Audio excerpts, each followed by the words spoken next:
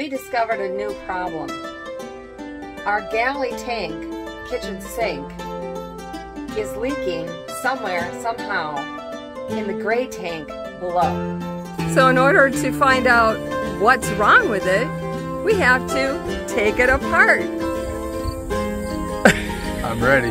Let's go down that road.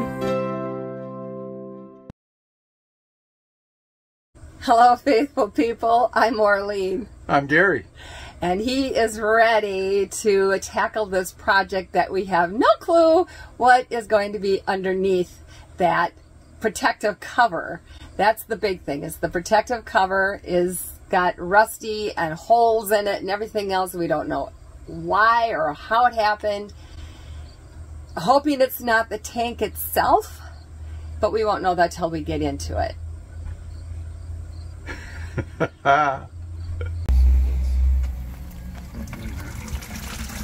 So this is just galley tank water. Why is it so dark? I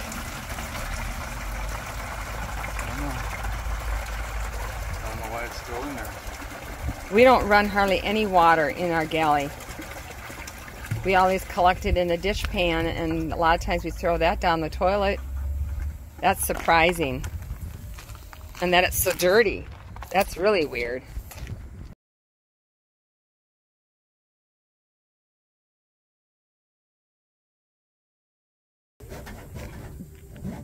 Okay, Gary is sawing the drain pipe first because it all has to, it's all kind of connected, so he's got to do that in order to take the cap off, the protective cap off.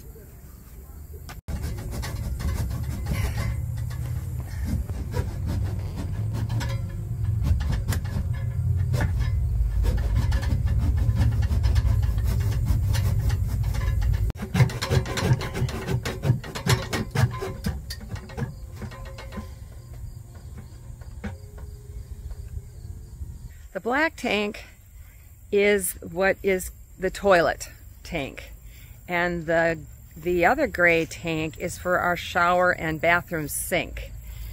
The part that Gary's working on is the galley, which is for just the kitchen sink.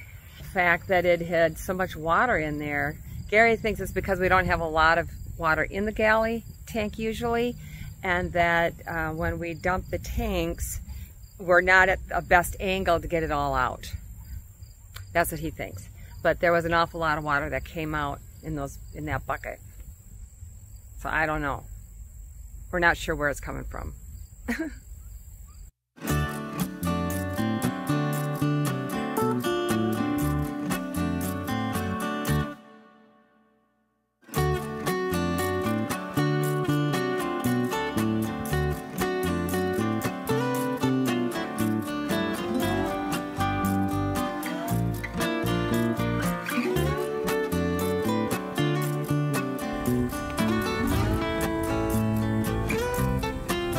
Being held up by your buckets and your wood, right? Yep. Good plan.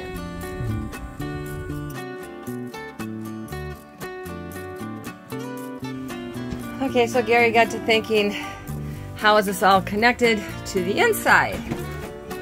So he's taking everything out from under the sink, and he's going to disconnect the drain.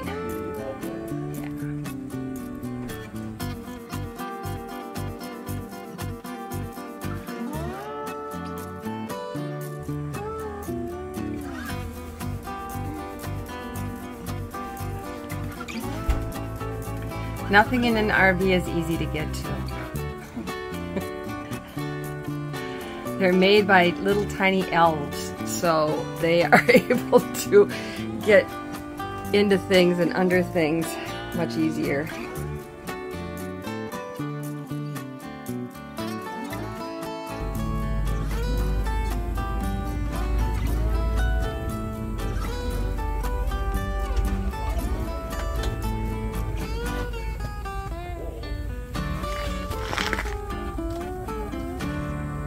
It lets the pipe go through it, and I just have to be able to pull that tape off. But it's very sticky stuff.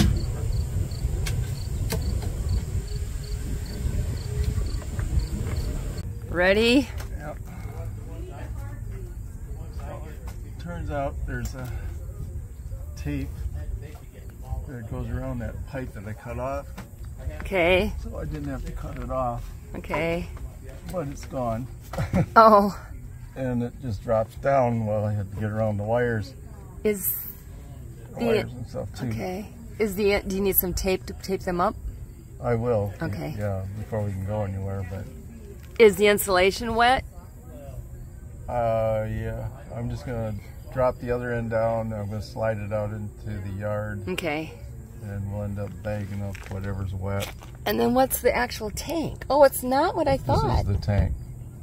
I think that's not what I thought it would be. I thought it would be like a clear. Yeah. But it's still plastic. Yep. Okay. All right. Hoi.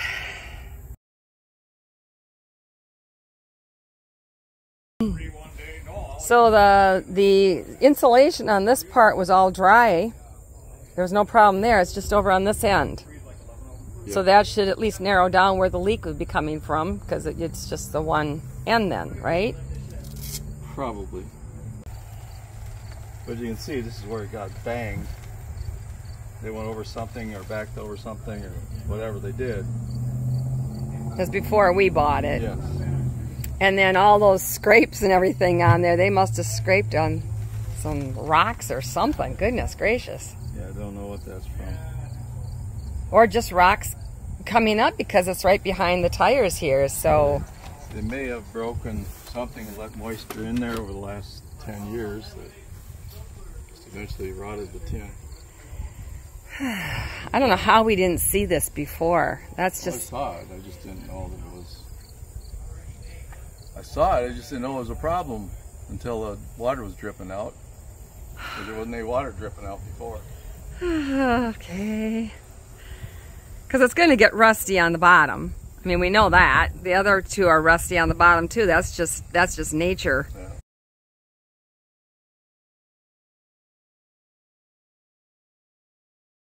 But the fact that it leaked, that's the issue. When whatever they bumped into with this through the years, it might have broken the seal around the pipe and just let water run in there from the tires, and over the years it just rusted. Okay. Because it doesn't look like there's any water drip from the top down. It looks like it all came from the bottom and from around the pipe. But we will see. Well, that's good news though, that's not the tank, and it's not anything on the tank itself. It was just this part that might have been an issue. Bad news is that I cut the pipe when I didn't have to. Now we have to fix that before we can test the drain. Oh. Okay. So I'm smarter now than I was before.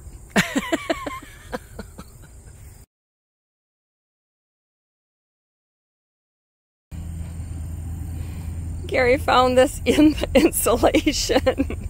Ew. Found his way into a nice cozy spot. Oh. Never got out. Yuck. Yuck, yuck, yuck, yuck, yuck. We've had what, 2 mice in all the years we've had this? 5 going on. Huh? This is the third one. That's the third one. He kind of bit the dust. He didn't make it.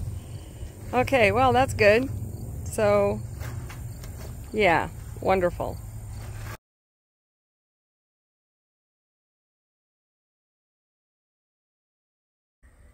Okay, so Gary is replacing the cut-off PVC pipe that we didn't have to cut off because the tank cover, whatever it's called, we can't find what it's called anywhere, that would have wrapped around that pipe and you just taped it off, and he couldn't see that until it was off. It was in an awkward spot. So he's replacing that PVC pipe right now. We have made some phone calls to find out what that thing is called. Nobody seems to know what we're talking about. We have looked online. We have looked everywhere. I went through all of our information that came with our RV, and there's nothing in there either. including the owner's manual, including the itemized sheet of what was all included in it when it was brand new, and the standard things and the add-on things. It isn't even listed there. We think it's called an insulated holding tank, but we don't know, we don't need the tank, we just need the part that goes around it. And when we called a couple places, we're going to have to find a metal fabricator to make one custom made.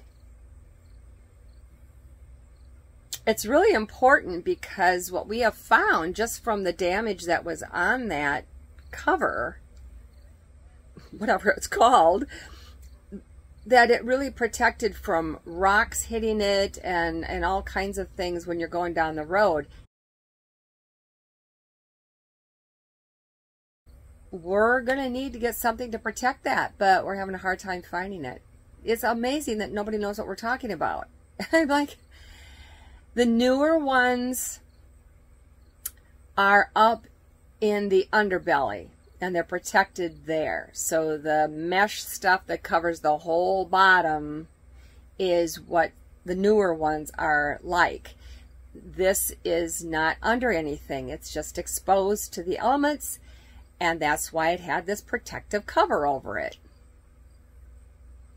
When we search for something that says protective cover for gray tank, the only thing that comes up are propane tank covers. And that is not what we're looking for. And going through the owner's manual, I thought, well, you know, rather than going through all those individual papers like I already did, I'm going to just read through this a little more. It's very generic. And it doesn't give any specifications on anything. In fact, the only thing I found out was that we have about a 6-gallon gas water heater. We do not know, we just are guessing that our freshwater tank is about 22 to 25 gallon. We don't know for sure. We have no idea how big the black tank is or the bathroom sink and the shower. We have no idea. And it's not anywhere in any of the information that we got from the company. We're going to try calling Jayco themselves. We called an RV place to get information from them, and we're going to try just calling directly to Jayco and see what happens and see what we can find out from them.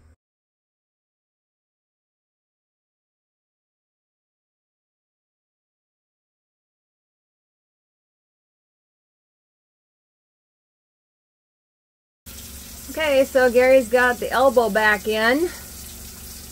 Now we're going to have to see if it's leaking outside. That's the plan, right? Yes. Should probably go and see. How can I fix that? You've got a drip, and is it on the tank or on the PVC pipe you just put on? Well, it doesn't. Looks like it's the PVC pipe. Yeah. Okay. But it's coming out. I have to. Gosh, I have to redo that.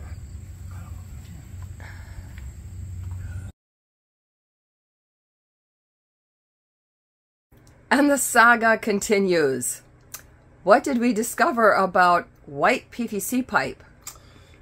Well, as I mentioned before, I'm learning, and a lot by trial and error.